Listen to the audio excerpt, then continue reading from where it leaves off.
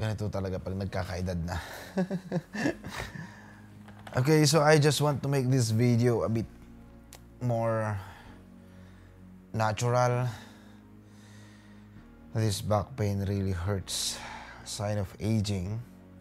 And yes, we have here another mechanical keyboard and wireless gaming mouse from Machenike. Machenike, it is a brand from Lazada. Sumikat sila sa Lazada with their gaming laptops, and nung nag-release sila ng mga peripherals, nag-reach out sila sa akin to check their products. Sa una, parang hindi ko siya gustong gawin. Unang-una, nung sinabi nila to sa akin last year, mga 3rd quarter or 4th quarter last year, hindi ako naging interested. Kasi ayaw ko na ulit maglabas ng isang budget mechanical keyboard or peripherals or something new in the market, tapos mamaya magkakaroon ng mga problema. So medyo dalang-dala na ako sa mga ganong senaryo na it might sounds na nire-recommend ko yung product, though sometimes on those videos naman sinasabi ko rin naman na ito yung mga downsides niya. Pero eto ngayon yung sasabihin ko sa unang part pala ng video. Please tapusin yung video and timbangin nyo yung mga sasabihin ko if you will reconsider this na bibilihin from Lazada. And ayun, makikita nyo rin naman sa ibabaw pa lang ng kanyang keycaps how medyo worn out na rin siya ng konti. So sobrang tagal ko na rin siyang hawak. Kaya I now reconsider to show this on this channel. And yes, let's find out more about this gaming mouse and mechanical keyboard. For more videos like this, feel free to subscribe. This video is brought to you by SHOPEE, the best website that you may visit in terms of very affordable deals and best offer para sa application softwares, games, and yes, operating system. Sign up sa kanilang website and there you are, you may check the Windows 10 Pro, and by using our promo code, ma-avail mo lang siya ng around $14.95 or 700 plus pesos. That's it mga kaibigan. Check the description below. May mga links po tayo dyan to go directly sa kanilang website.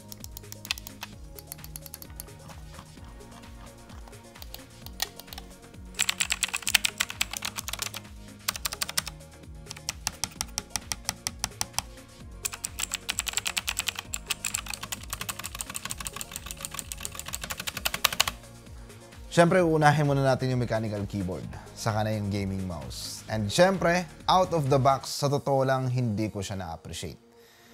Pagtingin ko, ang pangit ng mechanical keyboard.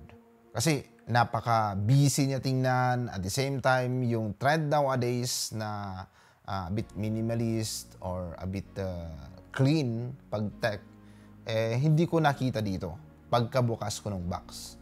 Pero, habang tinititigan ko yung mechanical keyboard, I noticed something, and then of course, I checked their website, na yung website nila is ang hirap ding i-browse. You need to have Google Translator para maintindihan mo yung mga naka-link doon or kung anong submenu ka pupunta dahil nga po Chinese. So this is, I think, from mainland China with, I don't know, OEM. Yun din yung isang rason kung bakit ayaw ko talaga siyang i-review in the first place. Pero, ayun nga, habang tinititigan ko siya, nakita ko agad yung sporty looks. Oops, teka lang parang headlight to ng Mitsubishi Lancer or Lancer Evo. So, tinignan ko na kagad yung likod. And yun nga, para lang din siyang rear view ng isang sports car. So, this is a sports car inspired in terms of design. So meron siya ditong akala mo restressed, pero actually hindi siya functional as restressed unless sobrang liit ng kamay mo. Siguro ito yung gusto nilang i-highlight na parang yung hood ng mismong sports car or sedan car, gano'n. Well, since this is a budget mechanical keyboard, let's make it very real quick since most of the budget mechanical keyboards halos pare-parehas yung mga features, almost identical.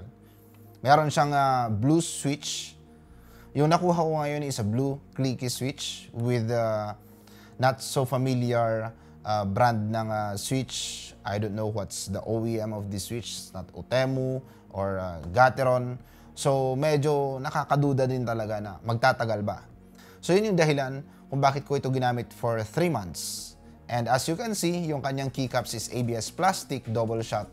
Kaya, mapapansin nyo na medyo shiny na yung mga ibabaw ng keycaps. And then, dito sa kanyang side, makikita nyo na meron ding label ng Machenike. Umiilaw lahat yan. And this is a variant na dual mode. You can use it as wireless at the same time wired with USB Type-C port, and then switch to shift sa Bluetooth mode, and compatible po siya for both Android, Windows, and Mac OS. Meron siyang wheel for volume, I think, nung una, pero actually for lighting activity lang po pala siya. Pero at the same time, you can also shift from different colors dito sa kanyang arrow keys by just pressing FN and then yung left arrow. Same with the FN plus F5 and F6 kung gusto mo namang hinaan yung ilaw at lakasan yung ilaw or totally turn off the light if you want longevity in terms of the battery life. Dahil ang kanyang battery life is 2000 mAh, which is really good enough for peripherals na mechanical keyboard. Sometimes they may say it's a bit sobrang laki, pero given that this is an RGB mechanical keyboard, well, it's just good enough for me. Pero kung ito-turn off mo talaga yung kanyang ilaw, then 2000 mAh is really well above average. Well, to add more details in terms of durability, mahirap din siyang i-flex kasi dahil partly aluminum yung kanyang body. So, compared sa other budget mechanical keyboards, this is really something very good in terms of build. The design is subjective. Pwede mong ma-appreciate. Car guys may appreciate this. In terms of durability, I may vouch that the 1,800 reviews sa Lazada, where nung tinignan ko yung mga 1-star at saka 2-star reviews niya is more on sa shipping concerns and out-of-the-box issues. Pagdating naman sa mga nakagamit na, wala namang nagsasabi doon na hindi nagtagal or hindi nasulit yung mechanical keyboard. If there is some feedbacks na nakita ko siguro, it's more on the part na first time nilang gumamit ng mechanical keyboard. Most of the reviews. So, ito yung dahilan kung bakit ko rin siya gustong ipakita. Kasi nga, if I will say a statement on this, there will be two feedback. Unang-una, this is an experience review. It's not so much technical. It's more on how did I find this mechanical keyboard for the last 3 months. Kung first-time user ka ng mechanical keyboard, this is really good. Especially that you can have it for both wired and wireless mode. At the same time, ang masasabi ko kung first-time mechanical keyboard ka, it's a good transition. You will really appreciate it. This kind of design, you can just overlook that. Kasi, in terms of build, maganda. Magtatagal siya. Durable siya tingnan. Hindi mo siya na-flex. Pero, if you have been using mechanical keyboards for a while now, and maybe both budget and mainstream brands, you may think na, oops, hindi ko siya nagustuhan kasi unang-una yung kanyang switch. Hindi siya hot swappable. The mere fact that this is a budget mechanical keyboard, ang una kasing bibigay, lalong-lalo na kung hindi familiar yung kanyang brand pagdating sa switch, is yung mismong switch. Yan naman yung unang bibigay sa mga mechanical keyboards. And yun yung maganda pag ang isang budget mechanical keyboards is a hot swappable yung kanyang switch. Okay lang, kahit masira ka agad, madali namang magpalit ng switch. Pero problem with this, pag nasira yung switch, magre-resolder ka. And that is, I think, beyond sa mga expected na gagawin ng isang end user na regular user lang ng computer. Unless you are a technician or you have a neighbor who is a technician who can do the soldering for you. Pero, being not a hot swappable keyboard, medyo may duda or medyo nahihirapan akong i-recommend for everyone, especially for sa mga budget users. There are other options out there that you may consider na hot swappable yung kanyang switch na ganito rin yung price. It's just that hindi siya wireless. Pero in terms of gaming, kung gaming lang din talaga, and most of us will be using desktops, I think the wireless mode is not so big deal.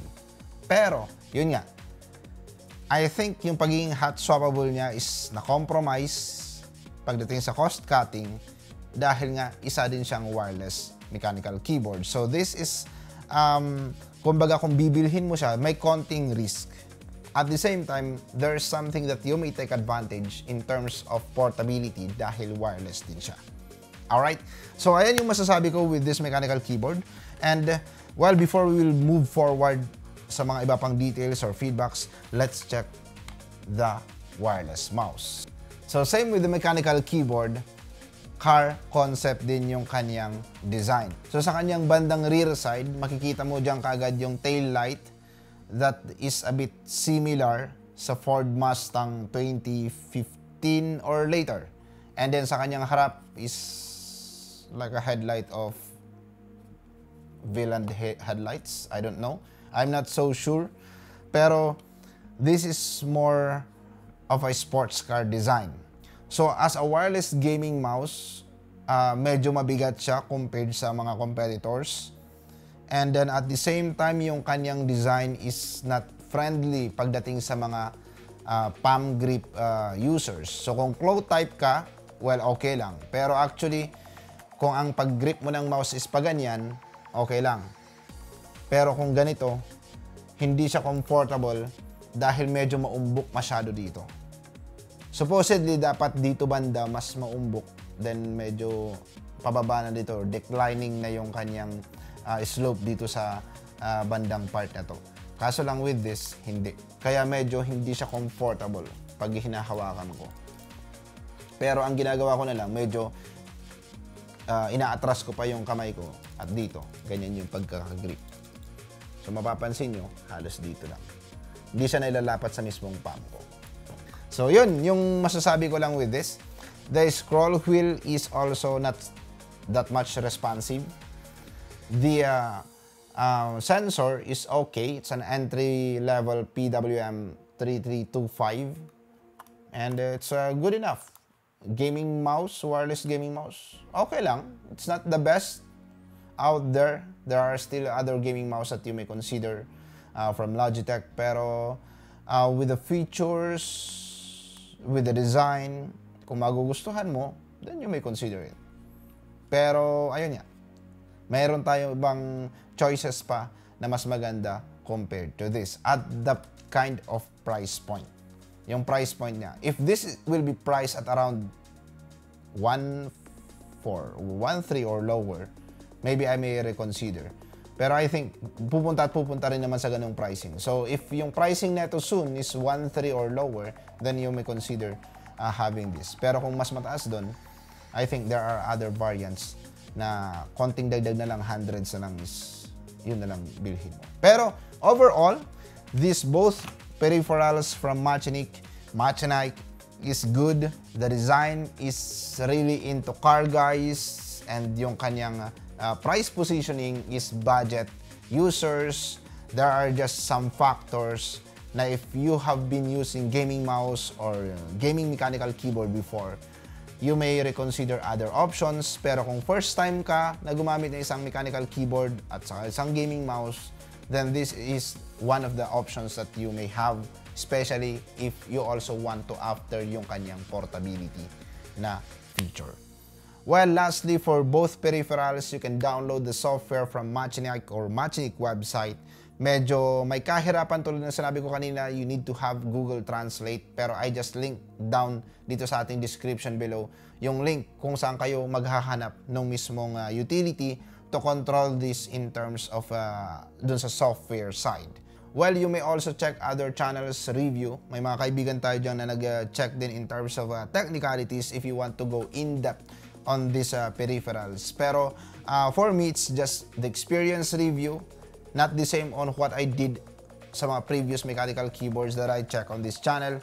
Lalong-lalo na kung hindi pa ganun kasigurado yung mismong product, or this is just an budget options that flaunts yung pagiging mura at the same time sulit. So, kung ganun yung target or show off ng mechanical keyboard, since there are factors like hindi siya hot swappable or hindi ganun kaganda yung response ng kanyang buttons, then I prefer to check dun na lang sa durability side para kahit paano there is also a reason if you will still consider this na magtatagal din.